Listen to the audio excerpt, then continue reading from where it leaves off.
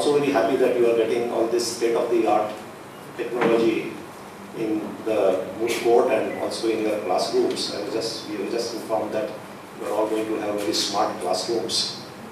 He is concerned with justice. And if education curriculum in a law college ignores the basic idea of justice, then point of social reconstruction is missed. Aristotle once said that educating the mind without educating the heart is no education at all. I am aware that in the modern times, the gradation of a law college is more or less dependent upon the result of campus interviews.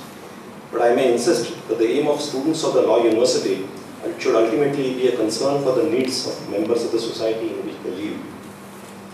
Being a professional and earning fees is not a crime, but for achieving excellence, if one sacrifices the basic idea behind concern for liberty and justice, then it would be a failure of a legal education system.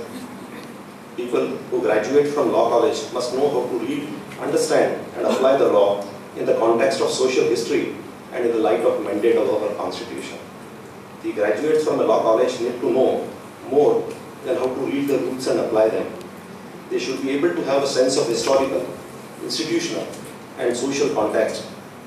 Students should have the sense of purpose for which they wish to have knowledge of law and the purpose for which they need to acquire the skill in the field of law.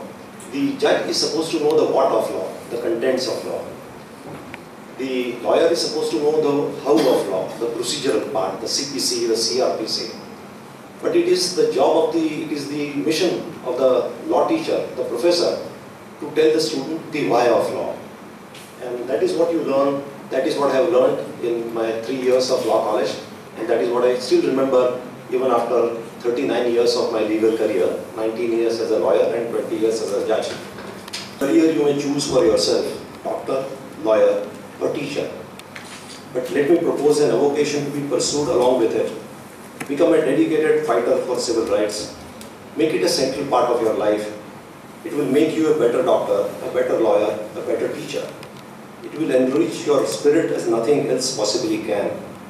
It will give you that rare sense of nobility that can only spring from love and selflessly helping your fellow human beings. Make a career of humanity.